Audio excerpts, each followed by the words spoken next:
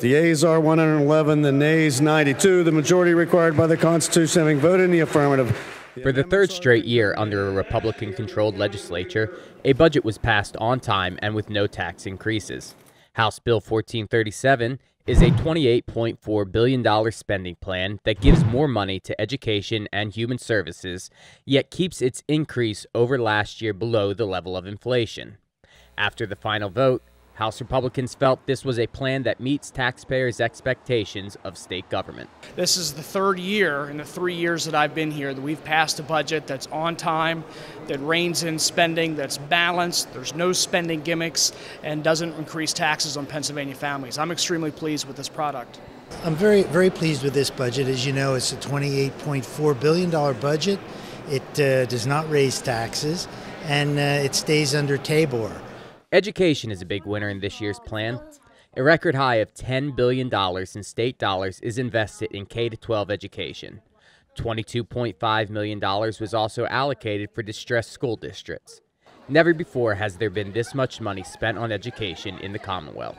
I think overall, increasing education, K through 12, $123 million, that's significant.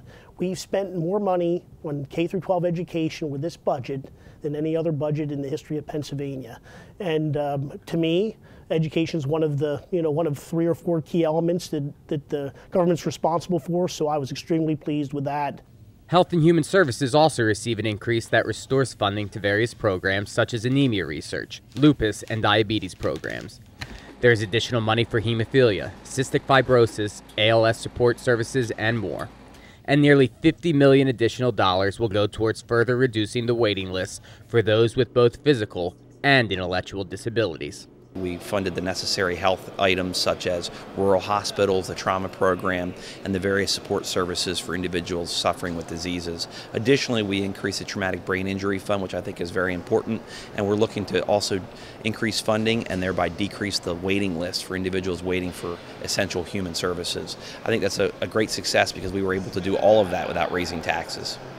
House Republicans also reinforced public safety as a top budget priority, funding an additional 290 state troopers. This increase is particularly important for those rural areas where state police provide the only law enforcement service. It's our government's job to protect our citizens, and state police also got a bump. There's other areas that of course need more money, but as we wade through this whole budget process, again, we have to see our needs and our wants and put the money where we need it most. Finally, House budget deliberations included a last-minute effort to force a premature expansion of federal Medicaid as required by Obamacare. House Republicans successfully fought back, allowing the administration to continue its negotiations with Washington, D.C. before committing Pennsylvania taxpayers to unknown millions in new spending.